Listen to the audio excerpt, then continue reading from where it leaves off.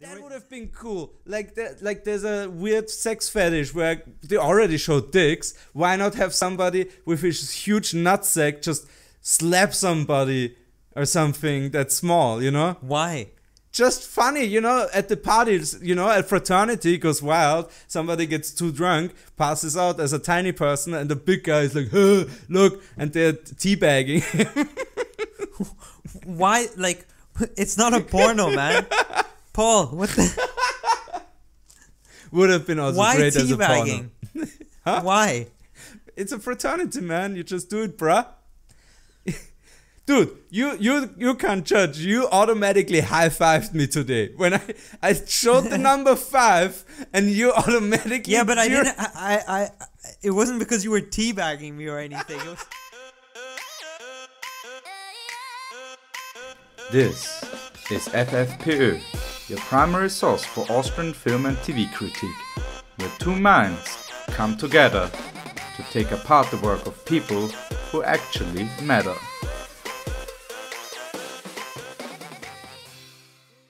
Welcome back to the newest episode of FFPÖ. My name is Paul and this is the 72nd episode recorded on the 8th of March 2018. And he's back for a third time. It is... My name is Carlos Matos. I'm here to tell you the world is not the same as it was. Everything has changed. BitConnect! Woo! Excellent impression right at the beginning. Hey Ali, thanks for being back, man. Yeah, so I think I'm gonna go with the whole Carlos Matos thing because I don't want to be associated with this movie. Because, no, you felt betrayed by this movie. That's what happened. It's like... This movie totally suckered you in, like me, and then just at the end kept wailing on you. Like, here, this is all the trust. This is how much of a shit I give about all the trust you gave me so far. I'm gonna dump it into a big ass hole and keep it there. No, zing! It's not that. Okay, so what did we watch? What did we watch? We watched once again we watched a movie of epic epic proportions. Epic twist proportions. Yeah. It started out amazing, just like the last movie. And about halfway through, it was good. It was a solid good movie. Great setup. Yeah. And halfway through they decided to, they ran out of ideas. Yeah. I don't know, they took a bunch of other scripts that were incomplete and put them together. Hey, I have the storyline laying around from a C-list movie. How about we work this into this one? And also, let's waste all of our talent for like 2 scenes each instead of hiring one person to act through this whole movie. They gotta. Okay, so we watched the immediate classic, a little gem, so to speak. The 2017 movie Downsizing, starring Matt Damon. In his most Matt Damon. Okay, so he's played the relatable hero before, but now he's at a point where he's everyday man, ultra wide version. He was like middle of the road. No personality, down on his luck, no personality, nothing special about him, guy, and he played it really well until he disappeared from the movie halfway through. He was just like he was kind of like a prop. Yeah. In the second half of the movie, he was just standing there. Yeah, and getting handed over from one person to the next one. Exactly. And I feel that happened to a lot of characters throughout the movie. Kristen Wiig got rid of in what, minute 35 or something? It's like the guy who, the producer or the director, whatever, he's like, oh, look at all this money I've got. Yeah. I'm going to do this. I'm going to do that. And then halfway through, they ran out of money and he's like, oh shit. No more like actual nice shots with extras that were, professional extras. Really playing the part. It just became all these close shots of people talking, the Vietnamese woman crying, because that doesn't cost extra, I guess, just have her cry. Yeah. I think if you hire her to cry once, you can let her cry 3 times and that will pay by itself, basically. Oh yeah, no, casting was so weird. sometimes. It was so weird. And Christoph Waltz plays a Serbian dude. The one nationality he can't portray as a white guy. Like he can play a French person. He can play an Italian person. He can play an Austrian, a German, a Swiss. But let's be honest, I don't think even he knew he was supposed to be Serbian, because when he first came, he kind of was French, and then he kind of became Italian, and then we thought his name was Dijon for the first. Yeah. First he was like kind of like an urban black guy from the US, Deshaun, and then he changed to Dishu or whatever, the Serbian Dusan. Yeah.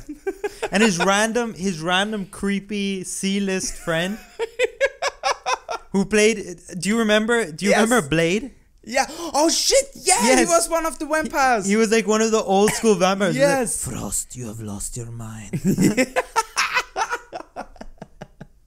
Same character. Yeah, same character. This plays in the Blade universe. It is. It's a continuation of that. Vampire was like, oh, fuck the real. I'm going. Yeah, I'm downsizing. You know, if I get a blood bag of real blood, I have blood for life. You know, exactly. One blood bag sorted. Yeah, exactly. That's how you solve the real. Probably crisis. also the fake son was not strong enough to kill him. So that's why he was a rat. Yeah, he can be. No, he didn't go into the. Okay. All right. So we're not going to plot. We're not going to do cinematography and sound because we are downsizing. We're downsizing this episode. Fuck this. Let's just ramble a little bit because there's. So what got me most was that it was such a brilliant idea. Like the elevator pitch must have been perfect for this. Like everybody gets small and that solves all humanity's problem. While we're doing like a criticism of the modern world through the lens of everything being small. Like everybody has crazy lavish places that can afford them because they're and it works, and then they just get distracted by stupid shit. Like they had one solid idea and they should have stuck to this. Like the discrepancy between people who had money and could go downsizing and those people who lost their money after they went downsizing. And even he had a pretty nice apartment, which I imagine was paid off. Yeah. And so he was, let's say he went from like low middle class to middle class. Yeah. But even so, he wasn't all the thing he did. I think it's just because he saw his friends living in all those lavish places. Exactly. So there was always made him bitter. Exactly. So there was always something higher to aspire. Exactly. Higher to aspire. Exactly. That could be a slogan in this fucking movie. But then they fucking like ditched that idea. And went with the party idea, which was great. The party idea was great. Like then, having drugs. Then he was like, okay, I'm going to open my world up. Then he meets this Vietnamese, which was great because that was planted before. He dated a girl before. Did you forget her? She was in there for like hot 2 minutes. Ali dies. Right. Anyways, this is the most dangerous podcast. Are we looking good? Yeah, we're looking. Oh, you look amazing compared to me. Thank you. Anyways, I think that was the point was, that there's no quick fix for, a happy life and things like that. And he was never taking risks. So the one time he takes a risk was when he goes to this party. And then he meets this Vietnamese girl who's a humanitarian. She's, Also, his neighbor is Christoph Waltz. Yes, exactly. They tease him in the trailer, but he shows up in what minute not even in the first hour. Well, or in the first hour, maybe? It's the 45th minute, which is where you're like, okay, the movie is half done. Yeah. It's actually not half done. No, it's like a long movie. It's like 1/4 done at that point. So I was like, okay, well, the second half is him and Christoph Waltz going on wacky adventures, which was half true. But they abandoned that as well. Yeah. And then Christoph Waltz was also just like kind of hanging out in the background. Like he has one epic scene. He looks so happy to be here. Like he sees the train wreck that this movie has become, and he's just like, fuck it, I'm gonna do the weirdest shit character that I can do. And he really hams it up. I think he's amazing in this movie. And if there's one redeeming quality next to the level of white breadness, and let me emphasize that, white breadness of Matt Damon. Like, I haven't seen a whiter person yet. Matt Damon is so white, it's insane. Like, take all the men from all the cleaning commercials that can't clean shit, put them together, and they won't amount to the whiteness that Matt Damon is in this movie. He's a nearly trained doctor, but still an occupational therapist, which is a 3-year college degree in the US. Like, you have to go to college for that. You have to train for that. That's a good job. My mom does it. It's you have to be quite intelligent to do that properly. And he fucks up that fucking leg, which is one of the things occupational therapists do. Like, what the fuck is happening? He's like, and Christoph Waltz is just insane the whole time through. He's old daddy party guying it up at the beginning, like, and then it turns out he's a smuggler, a Serbian smuggler who turns cohibas into smaller cohibas to sell. It was the whole thing was it was weird. And I mean, this movie, the first half was also quite humorous. They put a lot of comedy in it, and then the second half, it got super serious. Like the world ends. Yeah. The world is gonna end. And then they pull us back in a few hundred years. Yeah. And then it's like, and then the one guy who's super depressed about it, because he's like, I created this downsizing and it didn't help because the world is ending. Like in the next scene, he's super happy because they go down. They've built these bunker colonies underground. Yeah. Which will keep the humanity alive. And then it's like, well, why the fuck was this guy so sad on his boat just a scene ago? Also, they said they have hundreds of years left. Build 100 of those colonies. Spread them out. Yeah. Yeah. They're not that expensive to make, apparently. Okay, the worst part... Because Norway could afford it. The worst part about this... and Norway is rich. Don't get me wrong. Norway is rich. But it's not like US economy rich. They can't afford to, like, if they can afford to build one. Yeah, but the idea was that everything that they build is a fraction of the cost. So so if they have like a person who in real life has $1 million, they can build a bunker that's the size of, Yeah. So that's the idea, I think. So yeah. So why not do it for the rest of the population? Right. Yeah, for sure. Those were things that I guess were plot holes and stuff, and then so many plot holes and so many unrealized ideas too. Yeah. Like they had. One of the things that really got me was at the beginning where they said they teased the fish and the crabs and never went with the idea that maybe something weird happens when the fish get shrunken down. Maybe they get big, Yeah. That would have been cool. Yeah, but then it would have turned into a monster movie. Yeah. Maybe so the sequel. Yeah. Downsizing 2, even smaller. We realized that going 5 inches is not small enough. Let's go a nanometer or something, and then they have to fight bacteria cells. Like the idea of sickness making huge impact on that small body was pretty neat, I thought. Yeah, it was pretty cool. Yeah, and then a tick must kill you. If a tick, like a normal sized tick, gets onto you, latches onto you, just like all your blood. Yeah, gone. Yeah. But there's so much stuff. I mean, I think... then they teased the 0% crime rate. I'm like, they're faking those numbers. It's gonna be a murder mystery. Yeah, exactly. Something like that. Like Kristen Wiig gets crazy and Matt Damon has to stop her or something. Yeah. It was weird. And then I mean that scene where he's about to go into the bunker, but then someone tells him that it's an 11-hour walk. And then he's like, and then he like hesitates and uphill. Yeah, and that's what an American can't do. Exactly. Uphill walking. And then he's like, well, fuck that, and he goes back to his Vietnamese girlfriend, which also made no sense. They shoved her in there quite awkwardly. I thought the romance was fine. Really? I thought it was all right. I thought that everything that happened after it, vis-a-vis their relationship, was weird. Yeah, she should have gone with him in the bunker. She should have gone with him, or he should have never gone in the first place. Yes. Don't do that weird pull-out twist because of an 11-hour walk. Because of an 11-hour walk. It wasn't even because like he just hesitated because he was like 11 hours or banging a girl. Also, he still had those 2 rings. Yeah, where were they actually? Yeah. Maybe he should have sold those. Maybe in the divorce settlement. What did he lose in? What shit lawyer did? They didn't have kids. But she abandoned him, not vice versa. Yeah, but there's fucking video evidence of her confessing that she wants to downsize. There has to be a precedent. I mean, I think he's such a loser. Battle for an hour. But he's such a loser that like it makes sense that he loses so much and gets lucky in somehow. Yeah.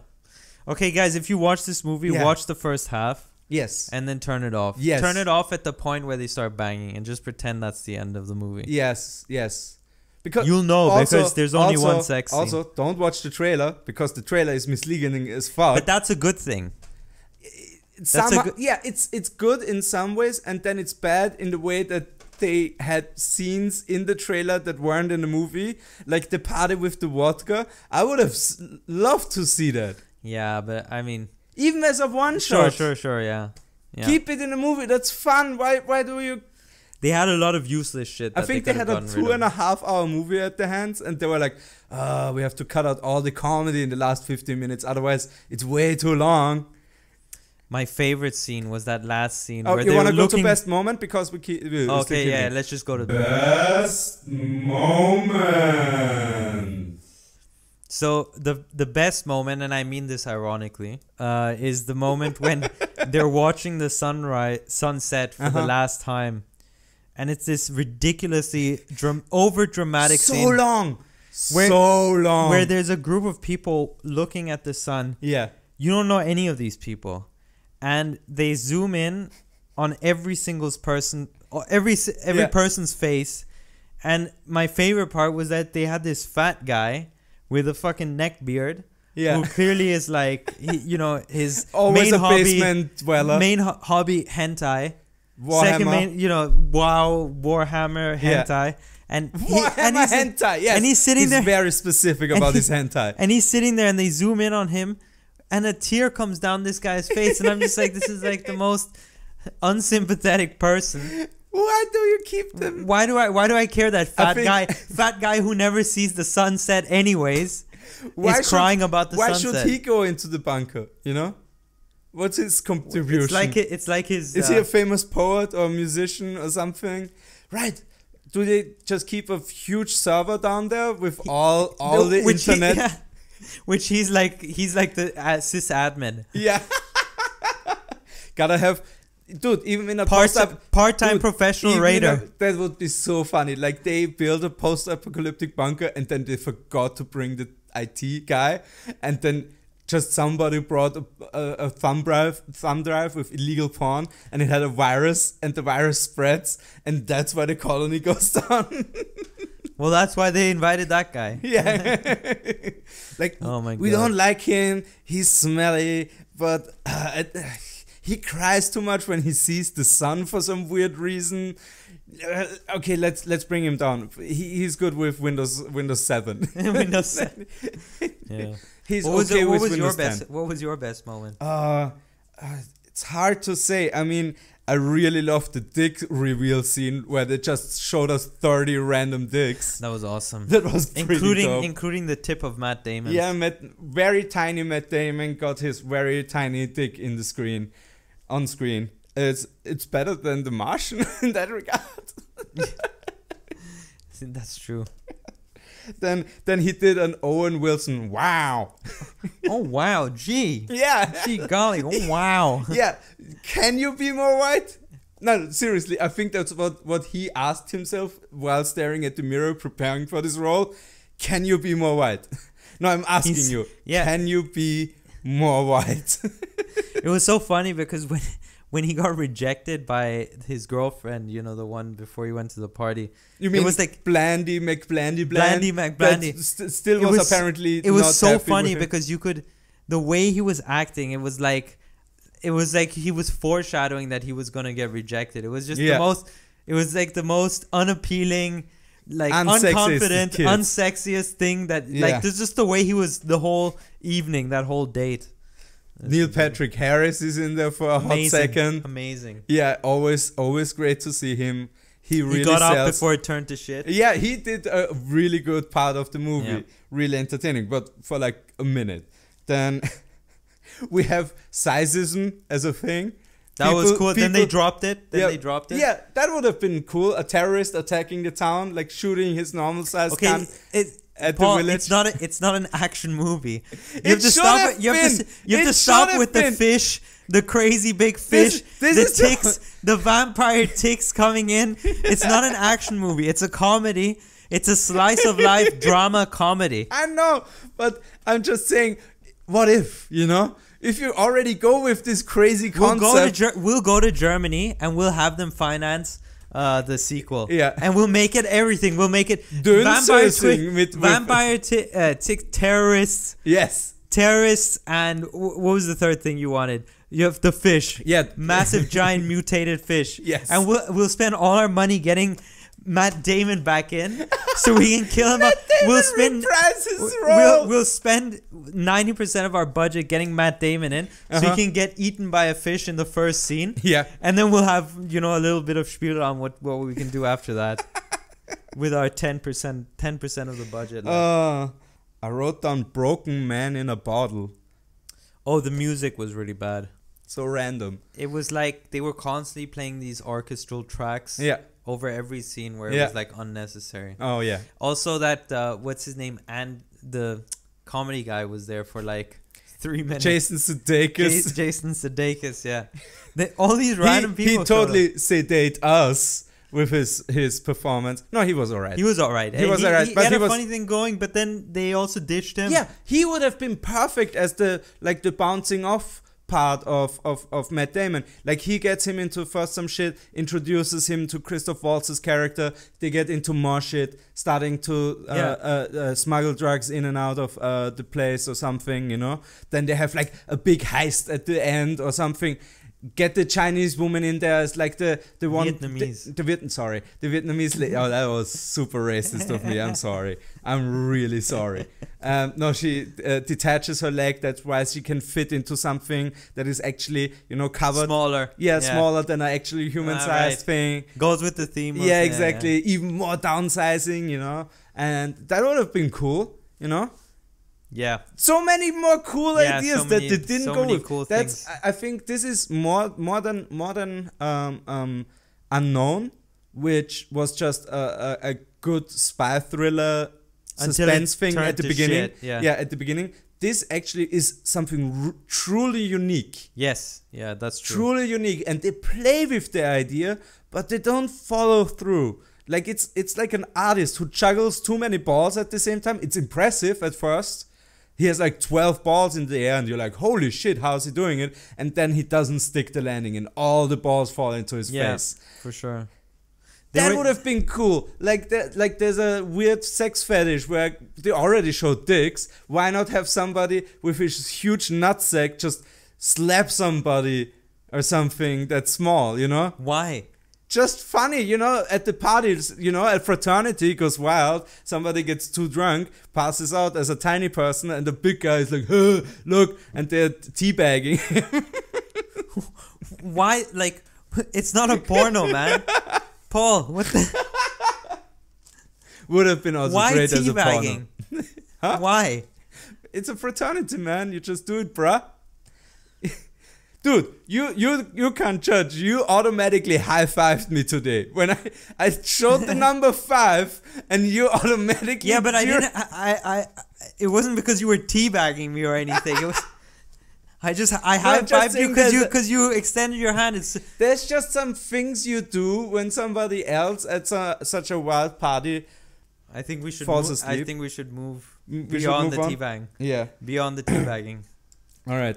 So for the next one, I guess I have to check IMDb because it's the secret category already, and you want to kill yourself. So I looked it up. So director Alexander Payne, by the way, boy, this was a pain to watch. He's his Oscar-nominated director. Fuck you, man. You could have done so much better with this. The tagline of the movie is, "We are meant for something bigger." And the secret category, big problems and small solutions. What is a better tagline? Big problems, small no, that's just my tagline for the category, for the secret category, because we could make better taglines than fucking "we are meant for something bigger." This is not good. We are meant for something smaller, if anything. Better play taglines. With it, you know. Don't just live the normal saying verbatim. Play with it. All right, I'm blanking, man. I'm blanking. You're feeling the pressure now? I'm feeling the pressure, man. I'm feeling the pressure. Or like, I don't know. Matt Damon is a small kind of guy. Or small minds can change the world. Or, play with the word small or big. Sometimes going small can create something big. That's man. Worse, like, but... I would say less big, more small. For the Indian market? No, because just because I thought they were they had all this shit going on, and it should have been more straightforward, more simple. Yeah. They fucked it up, man. Yeah, I'm sorry, I fucked up the category, man. I fucked up this part of the podcast. I'm sorry, man. That's fine. I mean, this is again such a brilliant idea, and so many ideas introduced, and none of them really truly followed through, except for the tooth, which I really liked that they did the whole thing. You were screaming about that, for the first until they revealed it. You were like, "Oh my god, what happens if you have like a rod implanted in your dick?" Yeah, and then they make you smaller, and then all that's left is your dick rod. Yeah, exactly. Like people with implants and stuff can't downsize because it's only biological matter, alive biological matter. They make a very good distinction about it because they shave the hair and everything. Because even one single strain of hair, normal hair, would be huge for you. Complications. Yeah. Probably rip your head open. Or something. Yeah, and that was a great, amazing attention to detail, and they followed through in it with like a side note at the end. And they also said like 1 in 225,000 people would die during this procedure. That's true. They never followed up on that in any way. Yeah, never although I mean with the Vietnamese, I guess she was the only one who survived in the box. Box, yeah. Like that one was also cool. Like human trafficking is all of a sudden really easy because you just have a FedEx box, poke some holes in it, and have 41 people in there or something like that. I mean, they even had like the government experimenting on their prisoners, which was the reason for the Vietnamese love interest. Yeah, and or they just, if they have unwanted people, they just shrink them down. Yeah, because then minorities or something. Yeah. Also, they said something about in the news about the Islam terrorists, tiny terrorists, and I'm like, this would be so fun. They could have totally played with that idea of. That was one of the funniest parts when they had the news anchor and like, the intelligence is worried that terrorists could shrink down and show up, but it's like they're this big. What are they supposed to do? Again, they couldn't carry a nuke or anything, or not even a normal sized bullet. Like they can't shoot a gun. Shooting a gun would kill them or severely injure them. Yeah. So that was pretty. That was hilarious. Yeah. There were some really funny bits. Yeah, I think.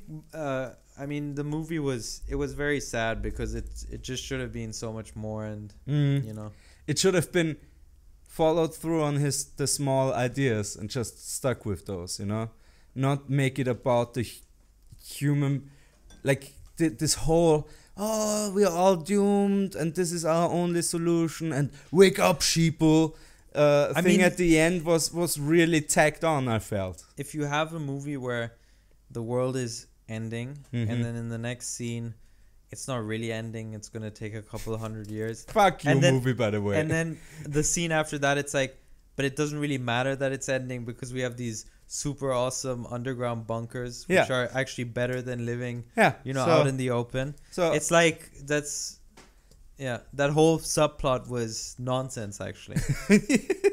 Also,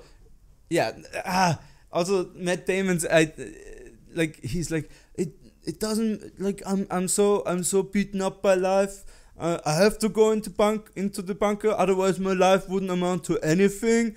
And then, but that was not even the point. Like that wasn't even the point of his character, I thought. No, that was just tacked on. Yeah, like all have to at least change our life in small ways to make a bigger difference. And it really tried to put us to sleep at the end. It really was.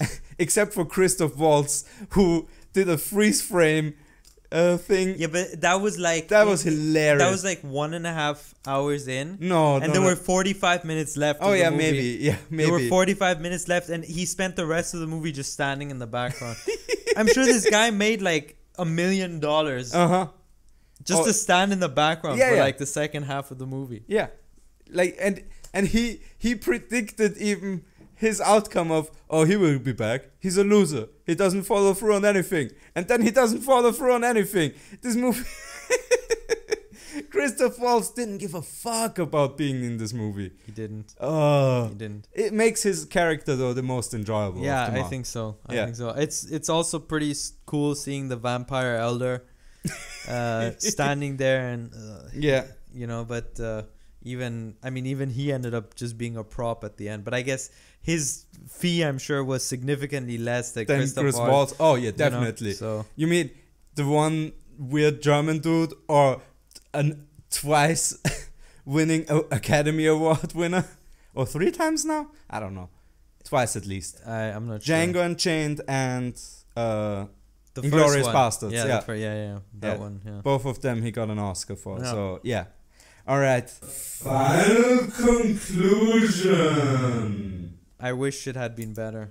I wish that you would show me some nice movies because I'm starting to feel... Dude, it wasn't on purpose. I'm really sorry. But we're dealing with emotions here.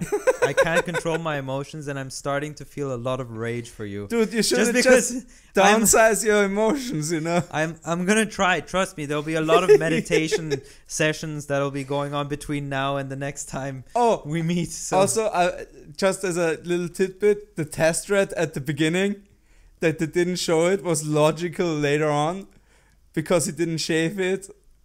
The what? The test red that he used to shrink it down first. Yeah. Like, he was so happy. What he really saw was a bushel of dead red that had mostly shit in it. Because one of the things they do is do an enema and clean all out the shit because that's not a live matter anymore. That was great. That's true, yeah. I mean... I think you're reading into it a bit too much. I want to see the extra scene where he like presents the dead rat. Which is just a ball of hair. I think one thing I wrote down was I thought at the beginning it was a bit like he was so surprised that he was so bored and he was just like kind of like he just puts the rat into the microwave and then he's like so surprised that his experiment worked and it's like, well, usually you've tried it already 100 times and then the 100th time it works is when you tell your boss that it's like worked. So I don't understand why he's so relaxed and he's so bored and he's just about to fall asleep and then he's so surprised that his experiment worked. As if it worked for like the first time or something. So fuck you. Also let's be honest, the real villain, as we long thought, was Christoph Waltz, but the real villain is Kristen Wiig's character. Because she fucks him out of a lot of stuff. Like, he had a planned retirement plan with her, and the divorce ate up so much money that he had like a crazy villa with all the amenities and never to like retire and never work again, and then he gets fucked over. Like, she is the true villain here for being a coward. I think she is, but I think also there was no true villain in this movie, because this movie just... We are the true villain because we put ourselves in this situation in the first place, but not taking proper care of this planet. That's Again, true. this is the full fucking message. Well, it is until they abandon it. You know, so. Like they abandon every other idea. Anyways, this movie, man, it's sad. It's again, watch the first hour and 10. Watch until they bang and then stop watching. Yes, that's and not because there's no like hot sex scene. They could have totally done a hot sex scene. It was just a R-rated. kissing and then it was implied. But the point is, that's the best point to end the movie. Again, I think that's for the Asian market. I think they were also trying to break barriers there. This is they insisted on every montage of people they had. They always had like they had super diverse. They had diverse. They had mixed race couples. In Norway, there was this random Sikh, one Sikh, which is, by the way, really unrealistic because no Sikh travels alone. Yeah, all Sikhs travel with their whole entourage, which is their wife, their 6 kids.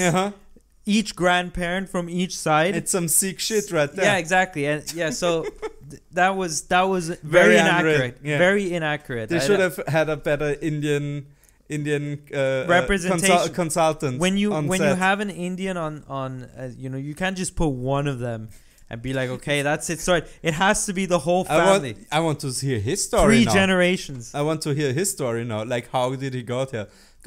Like, did he downsize to flee his country, or like he's a remnant of the Mandela effect.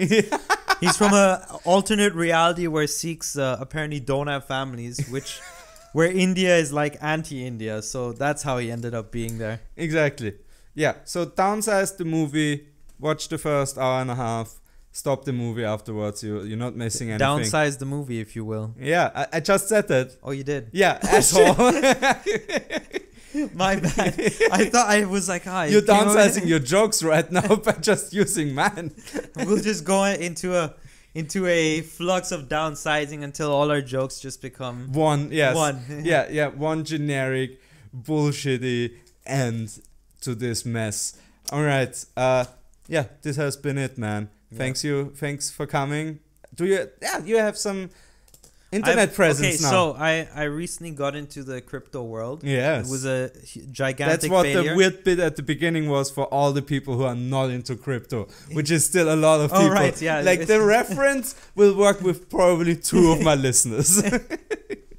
And one of them is you. we have to spread the message, though. We have to spread the message. Yeah. That's important. So anyways, I got into crypto recently. Mm-hmm. I wouldn't recommend... I'm not going to say that you shouldn't get into crypto, but I will say that you shouldn't get into crypto the way I got into crypto. Yeah, by immediately fucking up. Exactly. Going in when it's at the highest and expecting to make a fortune. And now, and seeing your money dip right down to about an insignificant amount, which maybe the amount of money really downsized for you, it did. I think it was like a foreshadowing of the thing. Movie. But one good thing that came of it was that I opened a Twitter account. Yes. And so I started to tweet out to people because I was trying to sick memes. I was trying to sick memes because I was trying to artificially inflate the value of my cryptos. Which also was a big failure. It was a giant waste of time. But at least, you've got a nice timeline of like random GIFs and facts about certain crypto creators. The total destruction of a man you can follow on your Twitter Exactly. account. You can do that. So you can follow the whole the whole adventure. Mm-hmm. And I think you'll probably put it on the bottom. It's Ali Hasnain 3K. Okay. Is yes. my Twitter. Oh, yes, of course. But anyways, it'll be written here or here or here somewhere. Whatever. Yeah. Whatever, on whatever device you're watching, it's somewhere. Yeah. All right. Follow our stuff, of course. We're on Twitter. We're on Facebook. FFPÖ. We're on YouTube. We're on all the other cool stuff. The freest of all podcasts. So free that it's called Free Podcasters. Twice. 2 freedoms. Yeah, that's twice as much freedom. More than America. We're freer than America. Twice as free as the party. Exactly. As the party in government right now. Twice as free as them. Yeah. And shorter too. And shorter. All right. This was a very specific Austria joke. Guys, thank you for listening in, and hopefully see you the next time. Bye.